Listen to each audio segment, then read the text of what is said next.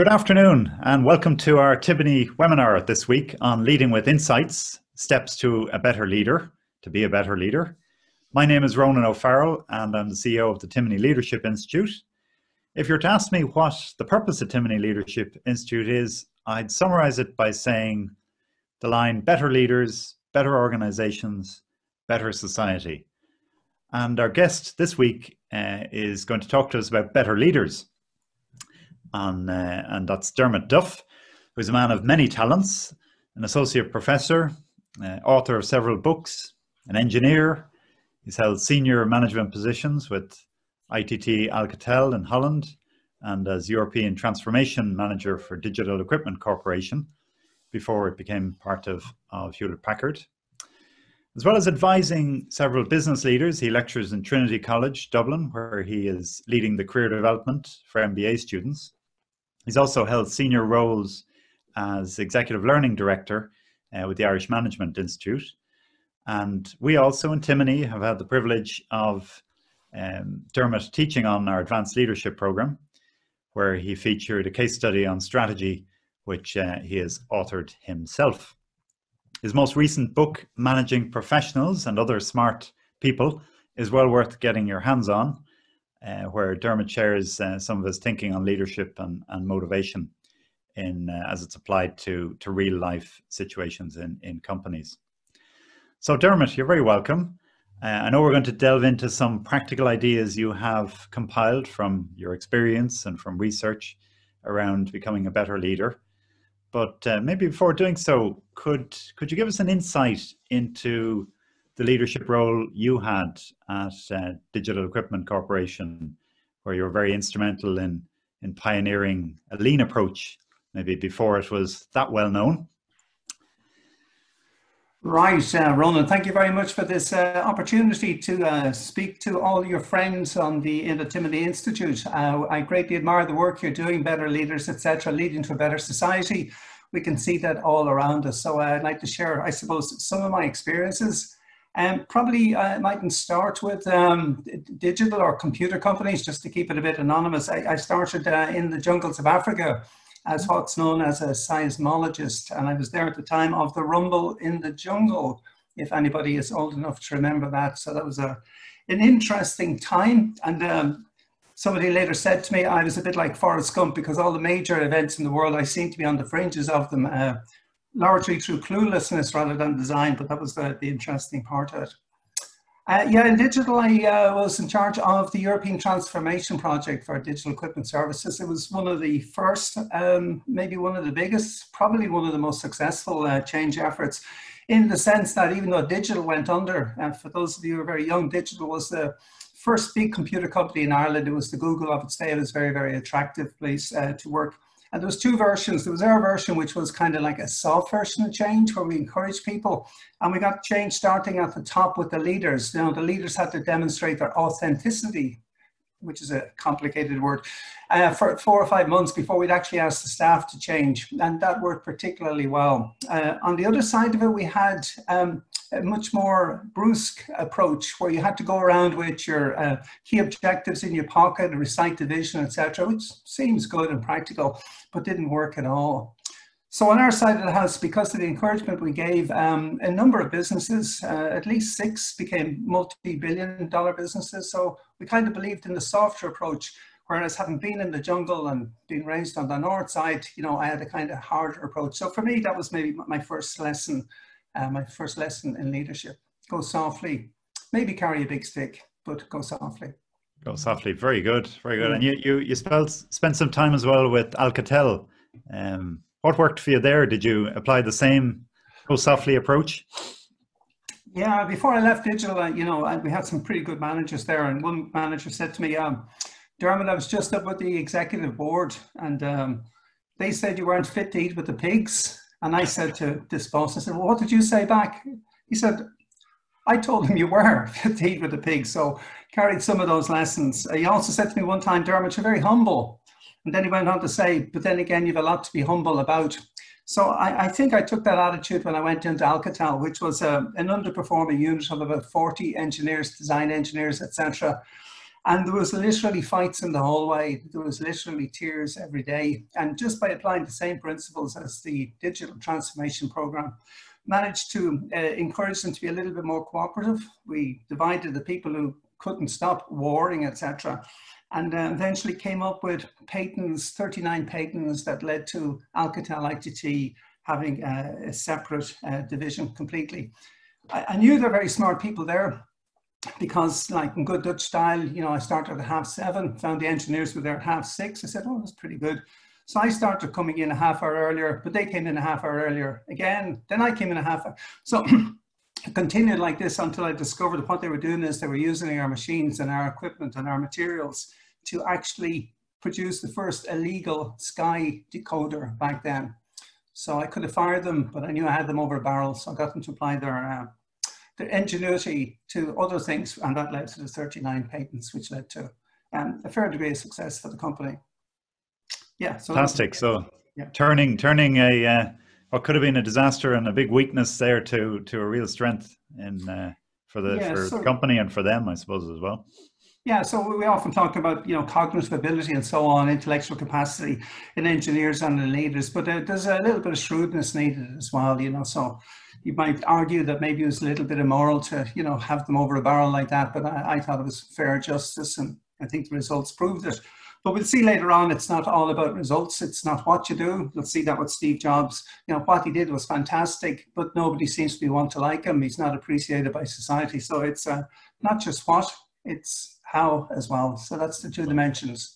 Very good. I was pretty good on the what originally, very poor on the how. But I went to programs like your own and, you know, saw my own character reflected back to me. And a bit like what I see on the screen here, I didn't like what I saw. So that was really enlightening. So education, you know, particularly education into your own psychology, your own disposition, can be very enlightening. I think Timoney brings a lot to that as well. Very good, very good. Well, I know you're more than happy to answer questions later on as we go through the webinar. So there are the opportunity there at the bottom of the screen to put in questions in the Q&A box, and we'll come to those later on. But maybe, Dermot, if just drawing on all of that of what you said, and thank you for sharing it. What if I suppose pose the question, what is leadership? How do you see it? Yeah, I'll answer that by talking about the kind of stuff I do mainly at the moment, which is the school around the corner from you, Ronan, called Trinity. It's there a little while, 427 years. Hopefully it's still there after COVID, with the huge losses that college is about to incur. But I work at two levels. I tutor, which is basically coach, I suppose, MBA projects and also master's ones. And they're both masters, so you think they're both the same. But with the master's one, you teach them something functional like marketing or finance or whatever, and hopefully they know a little bit more at the end of the year. But with the MBA, you teach them the same things, but you're also trying to get them to be a leader. So it brings us into, you know, what do leaders actually do? Well, they get something done is what they do. But we find that it's almost an unteachable thing. So the purpose of the projects is to steep them in a situation where they teach themselves about themselves, the way I learned, etc. And we put them in very difficult situations, not cruelly difficult. It's not intended to be a boot camp, but sufficient challenge in the projects, which will be things like coming up with a strategic plan for a company, steep them in those projects. And then they have to be good at an industry analysis, which is the critical thinking bit. They have to be very good at appraising a company, which sounds easy. Everybody thinks we know how to do it, but in some kind of defensible way based on evidence. Then you have to be very good at innovation, coming up with solutions, and then very good at giving the practical implementation plan behind it. All these things are simple to say, but very hard to do. So the role of a tutor such as myself is to guide them through that. And you wouldn't know at a first meeting with these students, usually in teams of 6, you know, how they're going to get on, but you would know after, let's say, a month of working with them, etc.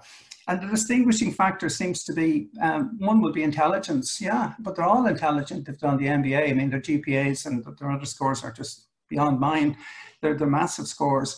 But it seems to be the ability to hold, you know, more than 5 or 6 concepts in their head at the one time and not get confused by it. So it's the ability to synthesize, to condense, to simplify, so they kind of get what it's all about. Similarly, on the emotional level, they seem to be able to get the different types and how to respond to them.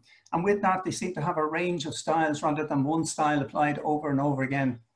But maybe beyond that, they even have an openness to learning, which we might call humility. And you'll see with humility, it seems to be the supreme virtue. That's what Socrates said anyway. And you'll see it in Irish leaders as well. Dr. Jimmy Sheehan would be a big hero of mine. And, you know, he would be the essence of humility. So what I'm saying, it seems the ability to encompass a range of things, both cognitively and emotionally, and have a range of styles rather than a single style to deploy. And is this something that we're born with, or we're creating it over the course of our lifetime? That famous and well-versed debate. Well, to be semantic about it, leaders are always born. It's the only way you come into life. But they're always made as well. Definitely some people come in with more advantages than others. They might have more energy, more drive. They might have more original cognitive ability, though we'll see later that can even be improved, etc.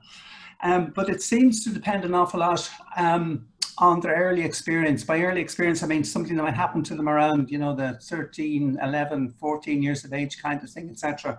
And that seems to shape them for good or for evil. Evil when they want to control the world for their own purposes, and you'll see that in guys like Stalin and Lenin. I mean, these guys had horrendous kind of backgrounds. You'll see it in guys like Idi Amin, you know, losing their father, watching them be shot, and then of course they go on to shoot anyone who disagrees with them and so on.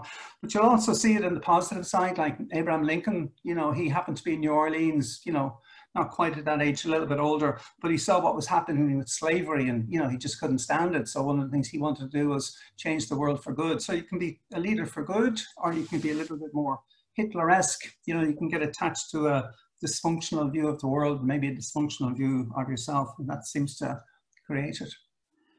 And just on that, to what extent is, you know, limiting beliefs that maybe are acquired young in person's youth, how that might hold them back from becoming a leader? They might have what you talked about earlier there, the capability and the ability to flex in different leadership styles, but maybe don't see it in themselves, and it becomes a self-fulfilling prophecy.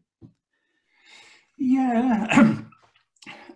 Yeah, I think we're all in a bit of a psychic prison, aren't we? You know, with things we believe we can do and can't do, etc.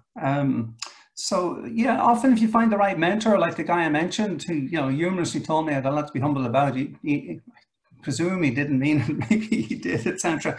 So if you find the right kind of mentor, if you find the right kind of educational opportunities, then you can turn around. So the things seem to be what Socrates always said, you know, it's your ethos, it's your ethics, you know, do you believe in good or do you believe in not so good, etc. And then pathos, which is the ability to deal with people at the emotional level. And then ultimately logos, which we'll call competence or intelligence or something like that. So they're the three parts of the triangle. So maybe we should put it to the group, have a quick poll, shall we, about, you know, how they see leadership. You know, very is good. It competence, or is it what the expression did we use? Cognitive ability or character? Ability, yes. Okay. Here it is. Character, you know, the people kind of aspect, etc. The emotional kind of aspect. Cognitive ability, which we call brain power. And we could debate these definitions endlessly and forever, but I think people more or less know what we mean. You know, is it your people skills, your charm, etc., or is it your ability to get things done?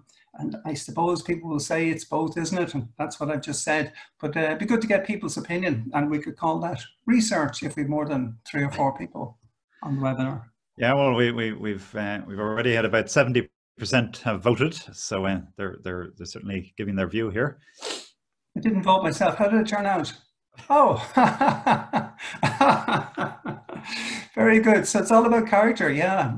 I suppose that would make sense, wouldn't it? Because if you don't gain people's trust, you're not going to go anywhere. So yeah, character is fundamental. Yeah. So if you don't have that, it's a necessary condition. And then I suppose the distinguishing condition is to be able to do something on top of that. Yeah. Okay. Very bright group on here. Thank you very much for the poll. That was quick. Very good. Okay.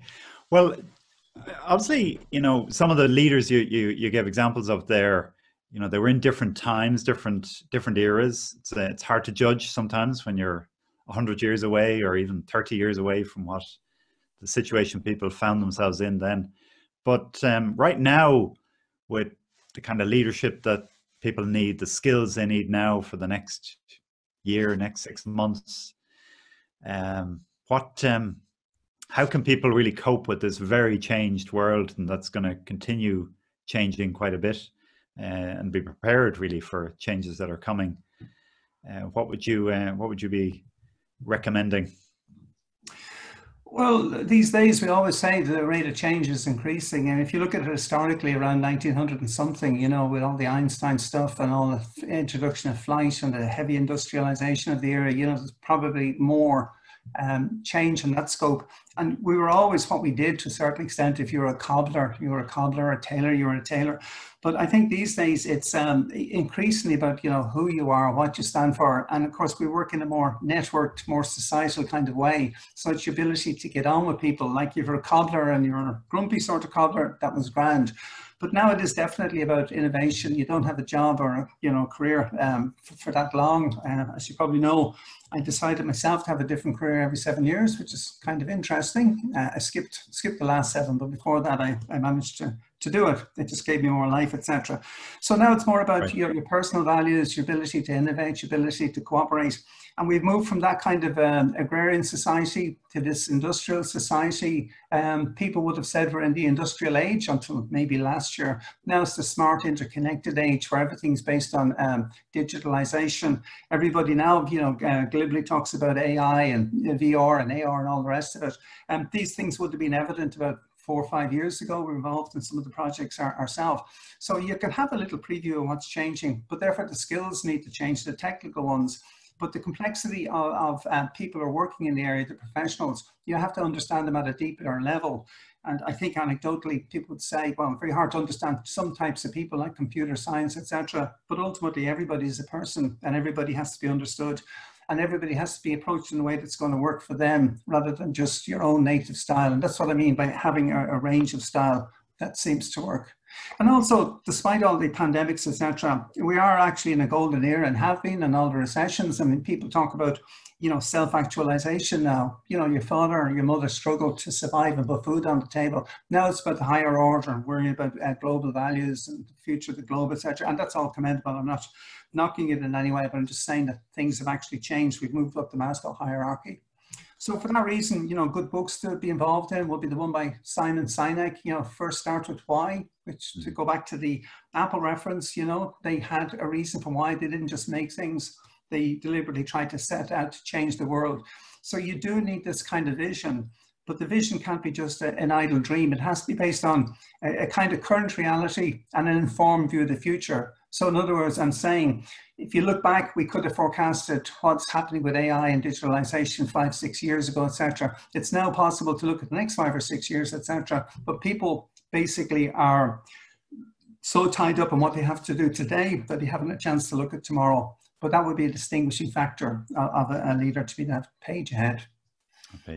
Yeah, we had last week, we had a webinar with Carlos Ray, and we talked quite a bit about the whole area of purpose, you know, your own personal purpose and the purpose of the organization, and trying to get that shared purpose of combining the two.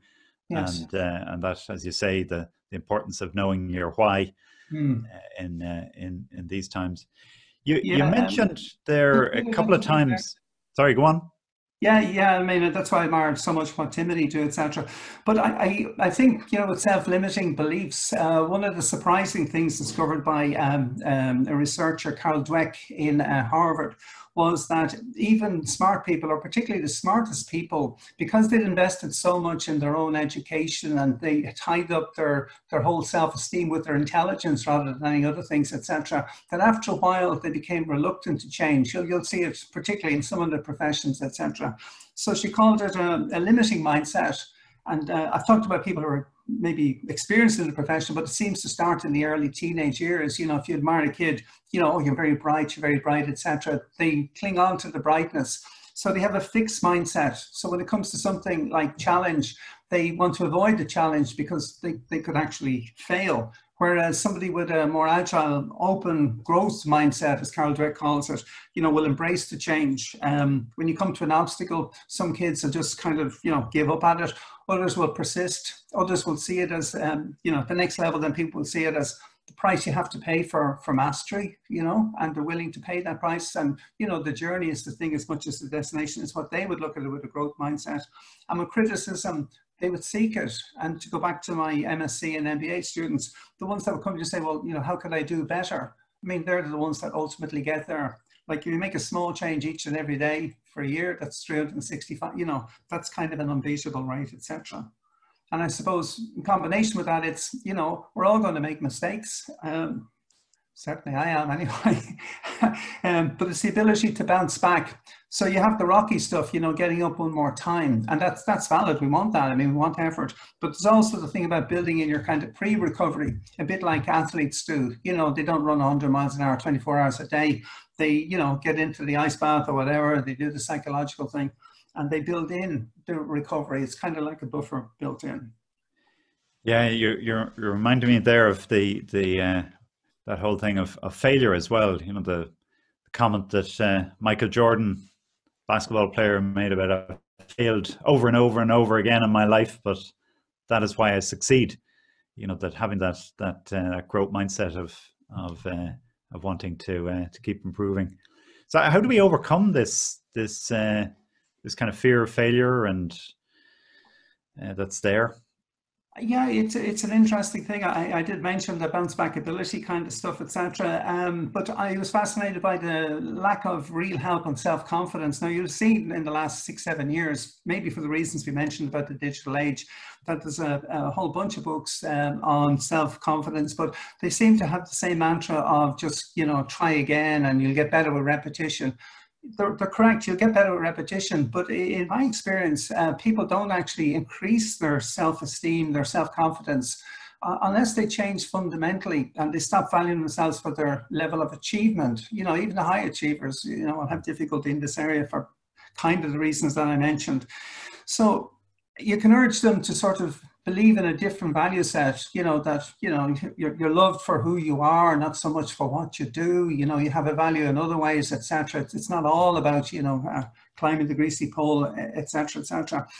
But there's no urgency in that. So what I try to do to put some urgency in it is say, okay, we're going to pick a time where you're going to flip the switch now, where you're actually going to believe in yourself and you're going to say you believe in yourself and you're going to be positive and you're going to be optimistic. We know you're faking it. We know you're faking it. And it takes a bit of courage to actually fake it in the first place. I realize that, but ultimately that's it. You know, you have to fake it till you make it, and you'll never completely overcome it, but you'll get better at it anyway. So yeah, that would be my fundamental point. You know, you have to fake it till you make it, which seems like an illusory kind of concept, but it's one of the few that actually, in my experience, seems to work. With that, I'd put in a little bit of, you know, loving yourself. Yeah, a little bit of self-compassion. If you don't have compassion for yourself, you won't have compassion for others. Therefore, you won't have the empathy. Therefore, you won't be able to relate to all the different types that are all around us. Very good. Yeah, it's very profound, and I think even from what you were saying there earlier about the likes of Socrates and so forth, some of these principles are ones that are thousands of years old that we kind of need to rediscover on a regular basis rather than chasing some new fad.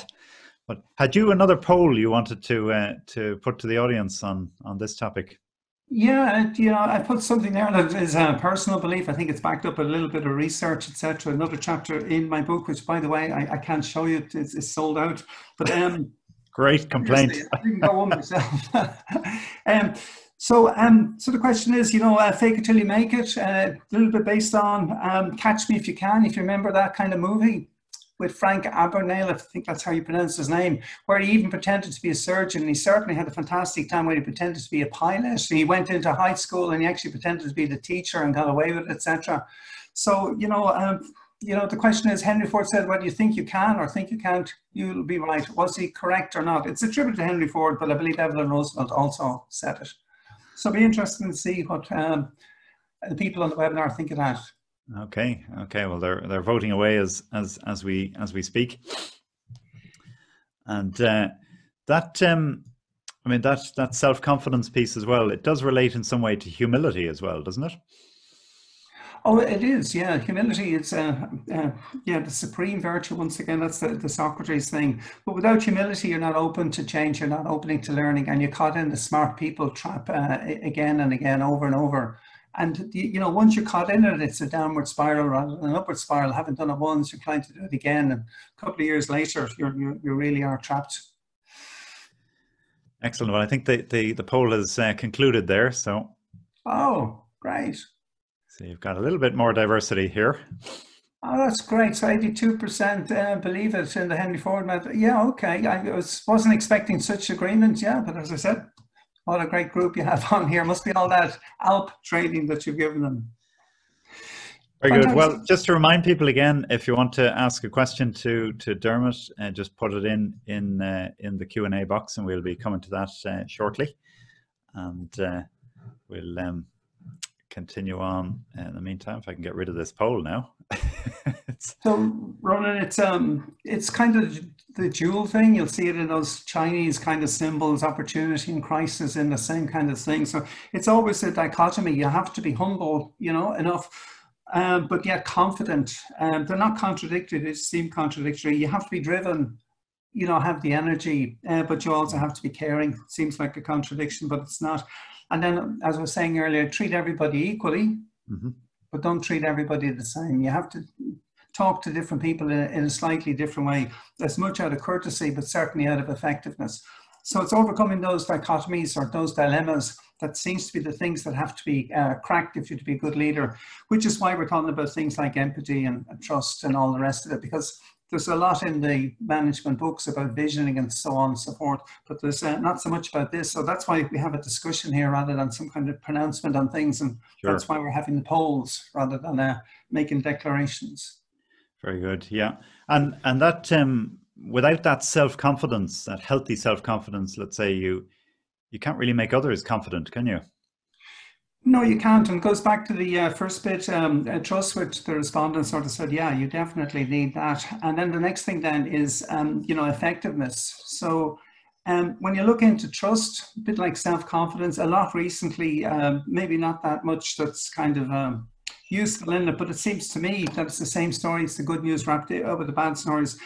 You definitely need the affection thing. You know, salespeople often use this expression, people don't care how much you know until they know how much you care. So that's definitely the first thing, etc. But then there's the simple effectiveness, you know, actually respond quickly, keep your commitment, break your promises, don't go around behind people's back and, you know, gossiping, etc., etc.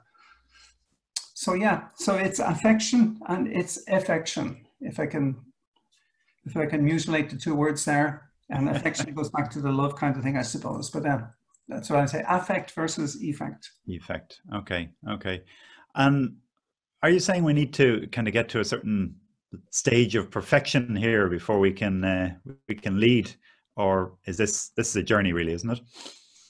It's definitely a journey. I think, you know, I wrote this book, Managing Professionals. I love the smart people because I want to write one about managing clever people like yourself, Ronan, etc. But a guy called Gareth Jones beat me to it. He wrote a book called Clevers, which is all about managing the real diva-esque kind of clever people. When I spoke to people in the field, like managers and business owners, they really wanted people who were as clever as possible, but didn't want the divas. So Gareth Jones came up with a book called, it's a bit similar to this one, Why Should Anyone Want to Work? That's not coming across, is it? No, can you just read it out? Yeah, because the background. Yeah. Why should anyone, you know, why should anyone be led by you was his basic point, etc. And he's saying, well, you know, you become a manager, you know, that's just the authority bit, but, you know, you have to do the influence bit as well, and you have to do the caring piece and all the rest of it. So his message was, you have to be yourself. As a kind of waggish remark, you say everyone else is taken. So you have to be yourself. In fact, you have to be more of yourself. You have to reveal more of yourself, but in a kind of skillful way. So he says, be yourself. You can only be yourself, but be more of yourself, but not in a clumsy way. By clumsy way, as I said, you know, when I first got this kind of psychological report, it was actually a Belvin one on my team role, etc. I suddenly realized I was a little bit too dominant and so on. So if you can, you know, see yourself in the mirror for what you are. If you can see other people and assess them the right way, then you have the right kind of skills. And the right kind of skills seems to involve about what I said, but also about your conversational ability, the ability to say something in a way that can be accepted by the other person. And strangely enough, if to bring an Irish dimension to this, the McKinsey surveys over the years have always, and this is going to go down tremendously badly with, with people on the webinar, but they've always concluded that Irish management, whether in multinationals or small businesses, were very, very poor at giving feedback. They're very, very poor at confronting an issue. They would go around people's back and hope that the message would, through some kind of circuitous route, actually get there, but they wouldn't confront it in some kind of sensitive way. So I would say conversational ability, the ability to give a message in the right kind of way that it can be absorbed, that it doesn't completely undermine people, etc. And it has a teaching, coaching kind of element to it. Here, let me show you how this might be done differently. It might be done better, yeah. And I suppose recognizing that most people want to be the best leader they can. So you're only helping them by giving them that feedback rather than in any way trying to humiliate or undermine them. Yeah. All right. Are we okay on polls? Will we go on? Good. Yeah. What's you have another poll lined up now? Is it for that? No, well, it was coming later. Affect versus effect one. Oh yes, yeah. Let's go with that. Yeah. Very good. So which would you rate as more significant element in building trust? Effectiveness, doing what you said you'd do, or affection, being empathetic, friendly, respectful? Well, I think based on the previous results, I think we can predict what this one's going to be. But let's see how the voting comes in. Let's see how Norway votes. Nul point. Very good. It's interesting on what you're saying there as well about knowing yourself and some of the insights that you got. They do say that a lack of self-awareness is one of the predominant leadership flaws, and it's one of the reasons on the leadership program we've now introduced an assessment to help leaders really get to know themselves better, to be able to exploit that, to really be able to use it for their own benefit, and recognize who they're not as well, which is probably equally important. There's the results, Ronan. Any surprise there? Very good. Okay, so 64% saying effectiveness and 36% saying affection. So, okay, it would be different interpretations there, but I suppose people are saying, because they said earlier charm was really the fundamental, I think they might be saying here, you can quickly lose that if if you don't reply, you don't respond, etc. The whole thing just, you lose the credibility, really. Yes, yeah. That's very interesting. Very interesting. Very good. So what they say is, trust is very slow to get built and easy to lose. And it seems to arise through repeated meeting of commitments, which is what the webinar respondents have said, but it also seems to come from similarity. So if you have a North Sider like me, who's also an engineer originally, whatever, and, we would, see each other as being, the right kind of people and so on. So one of the ways that you have to improve is to recognize the different types of people and respond accordingly. So if people have different cultures, who doesn't, it takes a while to understand what the different cultures are and how to actually go there.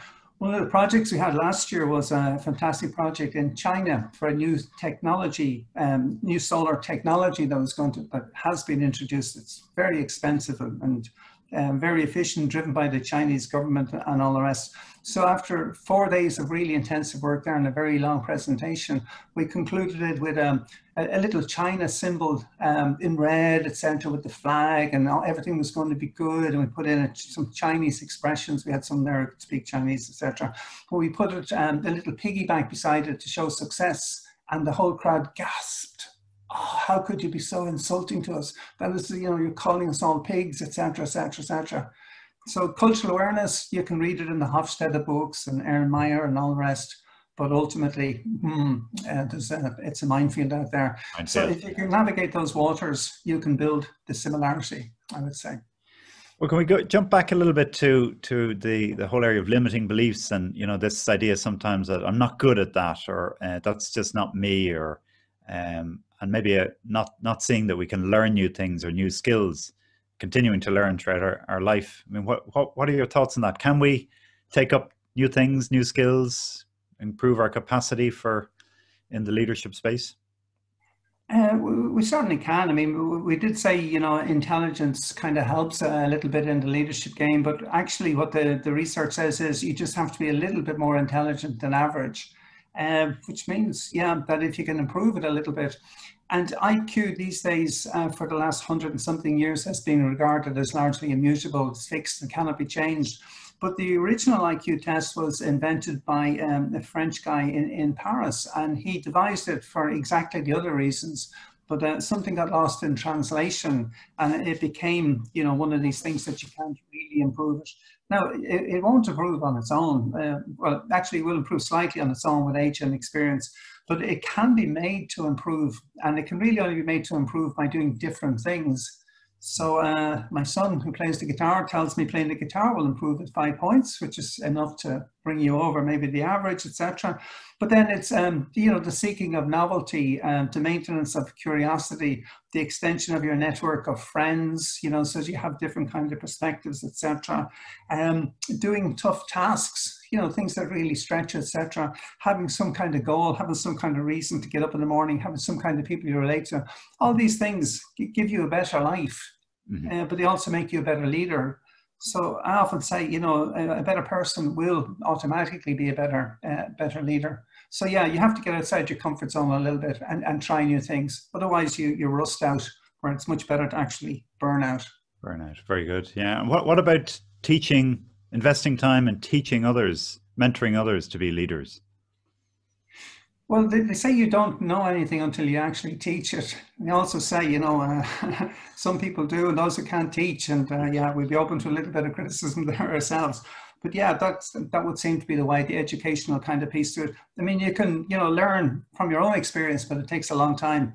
If you undertake the right kind of program, which I presume Timoney would actually do, you can learn from other people's experience, particularly with your love of the case method, which creates a kind of reality, and then the nuance of a situation can emerge. So yeah, that would be the thing. I mean, you can see it with things like, you know, you can find your way around the city great, and then, you know, you get the help of GPS from Google or Apple or something, and then after a while, you know, you're relying on the damn thing. You don't know where to turn left or where to turn right. So constant challenge, unfortunately, seems to be the way. So it's the yin and the yang again. So maybe before we go on to some of the questions, you have another poll there to on that particular topic, I think, to see what the audience think. All right, so I've offered the opinion that brain power can be increased, and we're looking for respondents' opinion whether that's true or not. So it's another yes or no poll that Alison, and by the way, thank you for your support, Alison, that Alison's going to put up. Very good. Okay. And while we're doing that, it wasn't Alison's idea to have the space age background, it was mine. Very good. Okay, that's some reason not showing there. Well, let's see. So what I'd add to the previous mix then is optimism. You know, if you speak to the psychologists or other the psychiatrists, you know, if you actually see the world as it is, it's a very depressing thing, and we all end up in the same kind of place, don't we, etc. But even optimism, like false optimism, can kind of help, because it gives you the energy to go on. Otherwise, you just get into a slump of depression, etc. Yeah. Okay. Can you see the poll is up there now? Let me just. Yeah. By the way, I'm not voting myself. I'm not part of a well-known political party. Okay, we're back up there now. So, can brain power, intellectual capacity be increased in your opinion? Yes or no? So, okay. Very good. I think the last vote come in now. One more. Right, we'll take it there. So that's fairly resounding agreement with you there on that one, Dermot. But it can be increased. So 87% think yes, brain power can be increased. And okay, that's actually brilliant. Yeah, that's actually brilliant, because the prevailing opinion is that no, it can't. You just look at it. Yeah, okay. Yeah, well, that our capacity is fixed. So very interesting. Okay, we'll have to get a PhD to put their name to it and put this out as research then. Very good. Well, just we sort of touched on it earlier, but Anne Morgan has put in a question: in a crisis situation such as we're navigating our way through at present, what would be your top 1 or 2 practical tips for leaders? Yeah, I think this is my 4th crisis, maybe my 5th, depending on how you count recessions and all the rest of it. But, you know, in crisis, there's always a little bit of challenge, a little bit of hope for someone somewhere. So I was on a call with Enterprise Ireland this morning, and it was the construction industry sector. I was expecting to say that it's all over, it's all like it was in the last recession, etc. But they were able to say, actually, no, it's quite the opposite. The contracts we have now are with global corporations like the famous, rapacious KKK, who are signing billion-dollar contracts for things like new data centers. Now, I know data centers, it can't go on forever, but this seems to be a play to, you know, go beyond what Amazon Web Services are doing. Happened to be in a family that, you know, been dealing with bikes since 1912.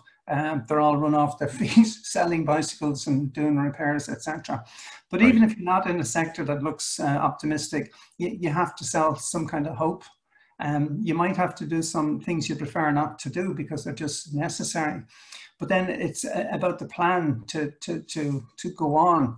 So, you know, if you want to know why I left digital in the first place, we were doing fantastically well. But then ultimately, there was a lack of strategy about how to actually go forward. And, you know, so there was wave after wave of cut, but there wasn't a plan to really get out of it other than cut. So you might and probably will have to downsize if it's that bad. But, you know, how is your strategizing? Can you look back 4 or 5 years ahead, recognize the opportunities that you can avail of, that you have the skills for, and then put a credible plan in place? So to go back to maybe my experience in Germany with digital time, they had planned to fire 1,000 people out of 2,000. And I said to the guy running Germany, I said, well, you know, what's the plan? He said, what do you mean the plan? The plan is to fire people. I said, yeah, but you have to give some kind of hope with it. You have to give some kind of way out of it, etc. And then people will probably accept the plan at least a lot more easily. So it's a combination of hope and strategizing, I would say to Anne. Wouldn't mind hearing back her comment if she has a different or better view. Very good, very good. Okay, well, we'll see if Anne comes back on that. She can pop it in the Q&A, or if she'd like to come live, we can do that as well. Now, James Geraghty has a question for her. He's going to come in live here as well to ask his question. Hi, James. Let's see, is he okay? No, he seems to have not be available there. So I'll go to the next one, which is from Louis Davis in Galway. So Louis Davis. Hello. I think I know that name, don't I? Yes, Dermot. Hello, can you hear me? I can, Louis. You sound the same, which is encouraging. Well, thanks for a great webinar, guys. It's fantastic. I'm going to ask Dermot a personal question, actually. Dermot, if you think of a leader, who is the leader that you were most inspired by, or you would put up there as an example to point to in your life, maybe even influence you to go into this field? Just curious. What's your bar? What's your standard? And that's it. Thanks very much. Thanks very much, Louis. Good question, tough question, because there's quite a few. A few I've already mentioned. Jimmy Sheen would be my big hero, and I think he knows that. Maybe you might know that yourself. Mike Moon, who was my very first manager, he was really brilliant. He was Irish, but had a lot of American experience, and he brought in some of the thinking that would be contemporary today. But I suppose after a while, what I came to believe is that it's as much the process as anything else. And the reason I'm saying that is we had, as part of the digital experience, we had a program that was based on Alcoholics Anonymous. I think I might have mentioned it earlier, that we got the leaders at the top to show their authenticity first before asking the others to get involved. That's not usually the way. But it was like an Alcoholics Anonymous 12-step program was actually based on that. It was heavily disguised, but that's what it was actually based on. And it involved things like, facing up to reality, taking one step at a time, having good habits, and so on and so forth. So, all the personalities are good. I mean, we mentioned that, you know, that Steve Jobs was good, but, you know, and you could look at Ryanair, Michael O'Leary, what a fabulous job he's done to create Ryanair, and he'll get criticized for making air travel. So the what and the who. So I kind of moved away from a big admiration of people and more an admiration for the process by which the leadership challenge can actually be accomplished. So sorry if I haven't put someone on a pedestal there, Louis, but that would be my answer. I wouldn't mind if you cared to respond or add to it. Well, no, thanks very much. I was just very curious. I was thinking myself from a book point of view. I think Jim Collins' work around leadership on Good to Great has been so influential and widespread. And if I may, I'd love your opinion on that as well. He defines the 5 levels of leadership, blah, blah, blah. So I don't know if I'm going to sneak another question in, Ronan, or not, but no, we'll hold on that because there's a series of other ones coming here. So I'll let Dermot respond to that, and then we'll briefly we'll move on because I know there's 2 others lining up here.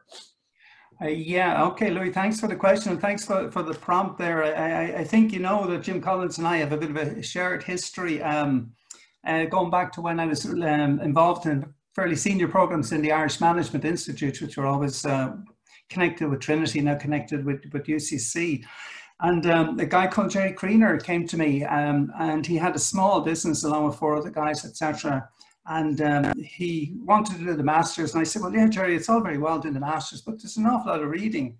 And he said to me, why would he read all the books if I'm the professor, so-called, and I've read all the books?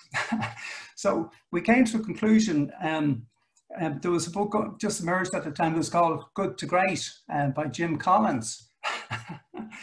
So I said, will you read one book, Jerry? He said, yeah, I'll read one book. Good to Great. Yeah, that sounds good. We'll do that, etc. And then he came up with this great notion that, you know, maybe we should call Jim. So to make a long story short, I researched Jim, found the Collins name, and, you know, made a connection with Michael Collins, found out he was from Boulder, Colorado, where I met my own good wife, etc. Taught in the university in Boulder, etc. And did all the right things to get him. Man, I really love the idea of coming over to Ireland, and really great. We called the secretary, said, Nancy, find out when we can get over to Ireland. And she flicked through the pages. Can't go this year, Jim. Can't go next year. Man, oh man, Jim was so disappointed. He said, I'll tell you what, we'll find a date, and I'll give you the academic rate, he said. And I said, oh, that's great, Jim. How much is that? $70,000 plus expenses. So across the line, across the Atlantic, you know, Jim could hear the pause and knew this wasn't going to be a runner. He said, well, I'll tell you what then.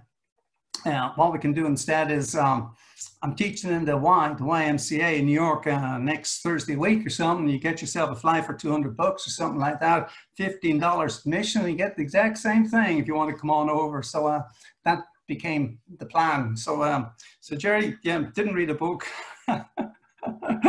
But went to that kind of seminar, etc., and grew his business based on the principles there, which is why I'm talking about process, and eventually grew it to 800 people, I think, from the 20 he had at the beginning. So he moved himself from good to great by doing what it says in the book. He's since sold out and started another business originally in Singapore, and has since moved to Boston, where he started yet another business. So yeah, a fantastic story and a potential hero as well. So thanks for the prompt, Louis. Great, thank you for that. Well, James Geraghty has hopefully is live now. If not, I have his question here, so I can read it out. You may, James. Great. Hi guys, thank you for a really interesting presentation. My question is where should one's moral compass stand when you are trying to improve as a leader? The reason I asked that, as over the last 10 weeks, I suppose, as the managing director of a company, I have tried to ensure that my suppliers, tenants, and everybody associated with the group have been shown empathy, that we are looking after them from the perspective of that we can get through this together. However, when I went to my landlords and, say, for example, banks and stuff like that, I was shocked at their response. And I suppose it led me to ask the question of myself, am I really too empathetic as a leader to survive going forward? Thank you.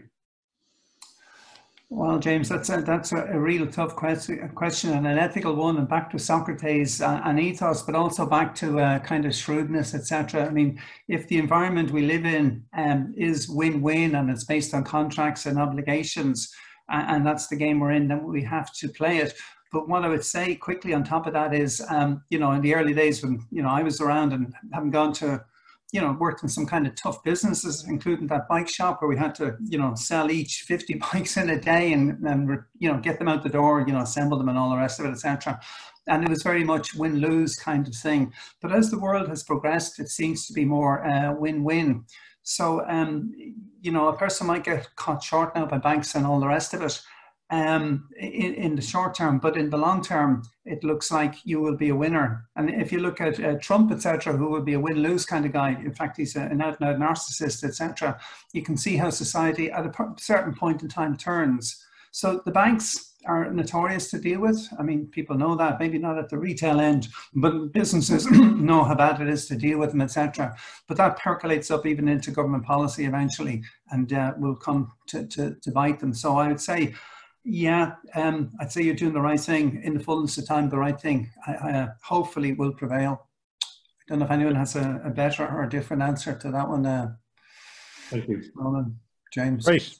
Thank you, Dermot, for that. And Carl Daly has a question for you. There's a lot of talk about the compassionate leader versus the dictator.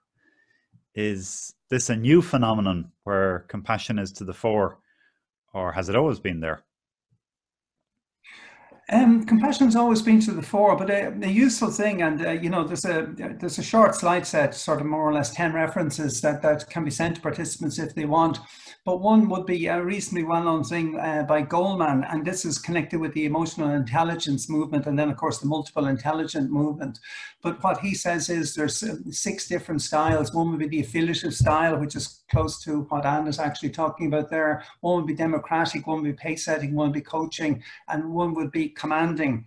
And in the days where you could command people to better physical effort, the commanding one actually worked. But people who've read Dan Pink's book will know that sometimes the extra pressure doesn't actually work. So he did an experiment in the States and then did the same experiment in India. You know, so reward in the States of $100 or $1,000 is quite something. But when you go to India, it's magnified. And he found the pressure actually, didn't result. It had a negative kind of effect. So with work that we do today, which is social and interactive and based on teamwork, and certainly based on intellect, etc., it's a bit like somebody standing over you as you type. You know, it doesn't seem to work anymore. And that's what I'm saying, that it is a new digital age. And I think the affiliative, empathetic style does work. I mean, there's still a little bit, like I said before, you know, can't persist with this forever. You're basically trying to set a challenge to people, say, look, we have to be world class. It's not actually an option. Anyone who wants to be in the boat and pull on an oar, we have room for that, but really you have to succeed. You must succeed. We'll help you succeed. And if together we don't actually make it, well, you know, you have to leave the boat. So it's that yin and yang again. It's a combination of vision, ambition, empathy, but also the rigor to actually move people on. Ultimately, if you can't actually compete in the market, I mean, you haven't got a competitive advantage. You shouldn't compete. You're going to lose. So hope I'm not being too hard on people there. So the basis, yes, is empathy and coaching, but it has to be with the goal of actually getting somewhere. It's a global world now. And that may come from different parts of the organization. Michael Burke here has a question about the sales career and whether you might agree, is it a good foundation, great foundation in learning and understanding your own leadership abilities? And yes, is it undervalued in Ireland as a profession, in the UK? Oh, hugely undervalued in Ireland, and even more undervalued in the UK, where it's seen as grimy commercialism and, you know, Del Boy kind of stuff, etc. But I'm also involved in an Enterprise Ireland program. It's called Spotlight on Skills, and one of the big things that's looked for there is people who can actually do sales, probably better known as business development, because sales is seen as a transactional thing, and actually in a transactional thing, people who are a little bit more like Donald Trump, you know, a little bit on the psychopathic side, actually, where they understand people but don't actually care, they do quite well. But that kind of sale is actually being automated out of existence. So the business development one, where you understand the technicalities, understand the customer's environment, that takes the exact kind of skills that you will find in leadership. So they're prized and they're rewarded. I mean, you know, big time rewarded, etc. So I would say, yeah, continue the path, get into it, and stay flexible. And I think that'll work out beautifully. Very good, very good. Well, Anne Morgan just came back on your response just to give that feedback. She's very happy with what you said, and she shared her own thoughts, which was to do the unpleasant things which have to be done, and then plan for the medium and longer term improvements for the business, and communicate those upsides to the to staff, which is great. Good response. Thanks for that, Anne. And then finally, I know we're coming close to the end, so I know Sean, your good friend, Sean Brady, has a question for you as well. So if we can make Sean live. Good afternoon, Sean. Hello, Dermot and Ronan. First of all, congratulations to Ronan and all the Timoney team on the great gems of wisdom you've been giving us since the lockdown. My question for Professor Duff is, what can we learn from brilliant sports coaches like Brian Cody, Alec Ferguson, and being a dub? He'd probably include Jim Gavin in that list. Thank you. Thanks very much, Sean. We share the same sporting interest, and not long to go now. Let's go for the 6 in a row. Let's get into the top 6. Yeah, we love that kind of stuff. Now. So I suppose if you look at all these guys like Jim Gavin, an ultimate introvert, etc., and you look at Klopp, not an introvert by any manner of means, etc. So they all come in different shapes and forms. But what they have, you know, and Alex Ferguson would have been good in the days when you could throw a shoe across the dressing room, but those days are actually gone. So the more empathetic style seems to work, followed by, I suppose, a supreme coaching style, as you'd find in some of the other managers, like that guy who manages Manchester City. And I suppose the kind of Barcelona techniques, I talked about, you know, leadership is a process. Well, you know, teaching good football skills and tactics is also a process. So there's method there that doesn't just rely on one kind of genius. So I suppose that'd be my short answer, Sean. But would you care to come back in and give your own view? Because we know it's always interesting. Oh, I'd say, Sean, I'll leave the last word to you. Well, look, thank you very much for that, Dermot. I think that was the most interesting session with you, and thank you for sharing those insights and ideas with us. Next week we'll be back again, this time with Professor Vincent Ogutu, who is the Vice Chancellor of Strathmore University in Kenya and Strathmore Business School, which is one of the 15 associated business schools that Timoney is part of internationally. And I'll be taking the opportunity to talk with Professor Vincent on the timely topic of the future of work, building on some of the points that Dermot has raised here with us this afternoon, and exploring the changes that are happening that will affect all our organizations over the next while, in which the pandemic in some way has fast-tracked for us. Please do note, though, that the webinar will be on Thursday, the 18th of June, and it will also be at the time of 4 p.m. in the afternoon. And we'll send out details about that early next week. If you've missed any of our earlier webinars, you can find them on our Timoney website and also on our Timoney YouTube channel. Please do subscribe to it and share it with other leaders who you think might benefit from it as well. And in the meantime, stay safe and have a great day. And thank you very much again.